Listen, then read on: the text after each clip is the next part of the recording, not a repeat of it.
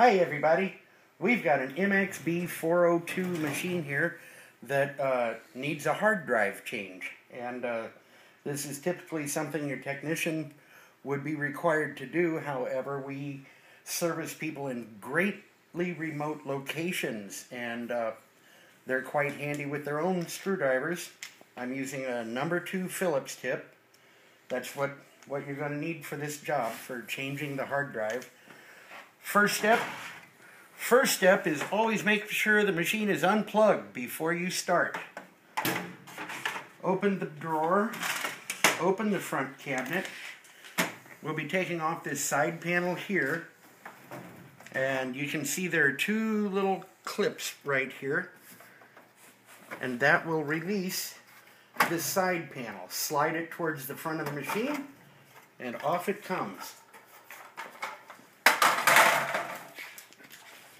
Now we use our screwdriver first, right here on this little fan box.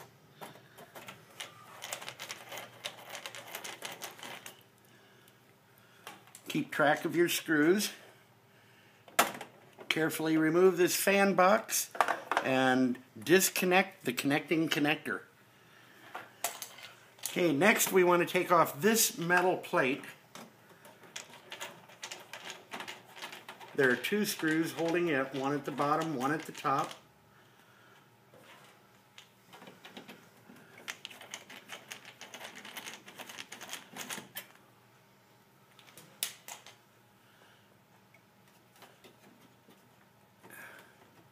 Oh, see that? I forgot that screw. I guess there's 3 screws holding it.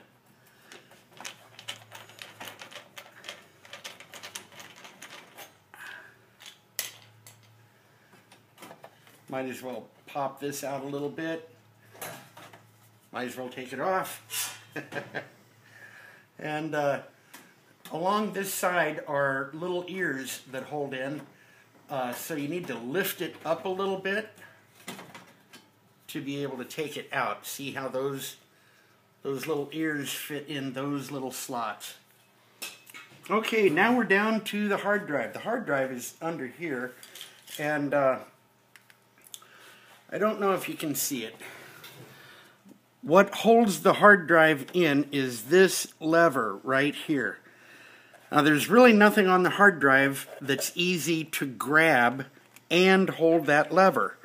About the easiest way I've found to do it, and I'll turn my flashlight off, but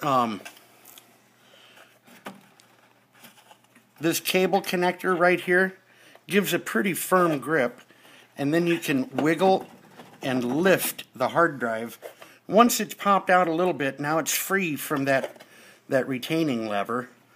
And so now you can carefully disconnect this black connector and move it carefully up out of the way. Now you should be able to get your hard drive, and it's a tight fit. But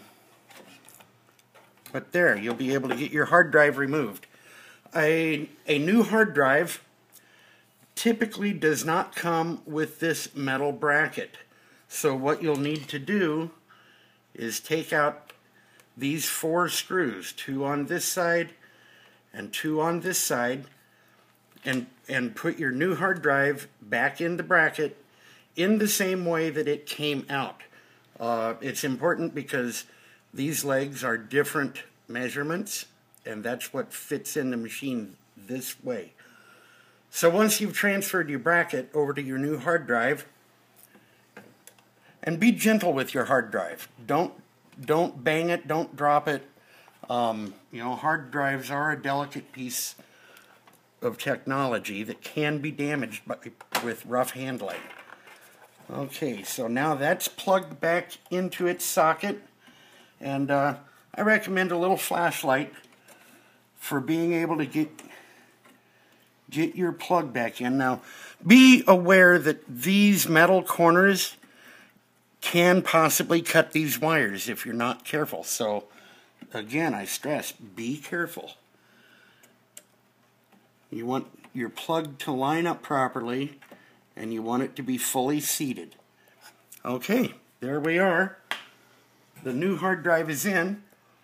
Now we can begin the reinstall. And so I'm going to remind you about these little ears. Fit in these little slots.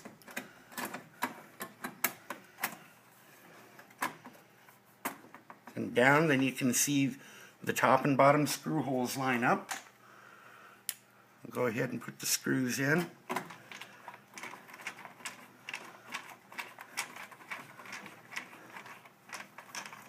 And when you're tightening screws on copiers, they do not have to be torqued down very hard. You can strip them out, you can damage them. You just take them up until they're tight.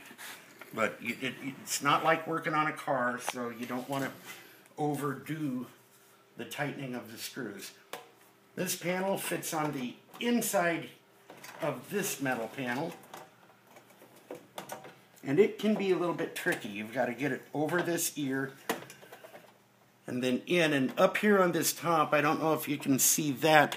Sometimes you have to press down a little bit to get it to slide under there.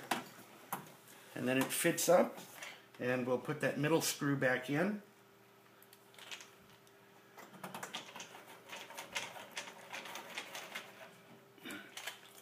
Now for our hard disk drive cooling fan. I found it easiest to plug in the connector first, and then take your fan, and with a little wiggle, it'll slide right into place there. Here's my screw for that. And let me grab the side cover.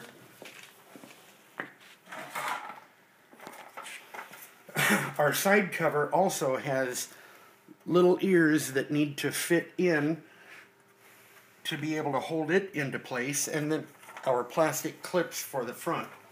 I typically start by lining up this bottom one because I can see it easiest. I'll get that ear in a little bit, slide the whole unit towards the rear of the machine a little bit. Sometimes it takes a little more than just a wiggle. There we go. Now it's snapped in. At this point, you have changed the hard drive. Now, just changing the hard drive does not make the machine work. Now, the firmware needs to be updated. And you can consult your local Sharp dealer for instructions on doing that. All right, thanks.